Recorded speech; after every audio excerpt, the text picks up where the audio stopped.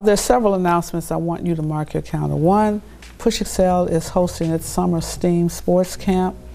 It will be July 9th through August 7th, and we'll talk more about some of it is going to be virtual, most of it is going to be hands-on, and we'll talk about how you can engage your young people this summer for 8 weeks in a powerful STEM, science, technology, engineering, and math program, as well as sports. Our young people have not had physical activity for almost 2 years. We're going to get them back in shape. They've gained a lot of weight because they've been doing this, so we're going to get them back in shape. The other thing is what we're doing in Chicago. We want to model this all around the country. We have what we call a track competition. We are trying to find who is the fastest runner in the city of Chicago.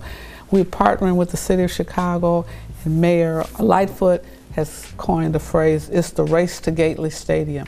We're qualifying students all over the city and to try to see at age 8, at age 13, at age 17, who is the fastest young woman, young man, who is the fastest person in our city at those age groups. And so what we want you to do is take your child to the nearest school, to the Park District, register them for the Race to Gately.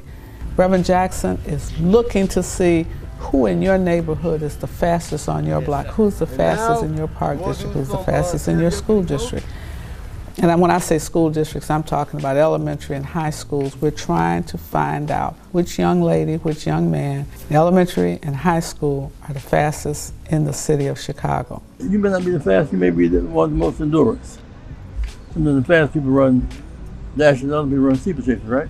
Yes, sir. So I want you to say everybody. Everybody. Everybody is a winner. Is a winner. When they do their best. When they do their best. Your best? Your best. Is good enough. It's good enough. You don't want to miss this. Make sure that children in your church, children in your family are registered for the Race to Gately.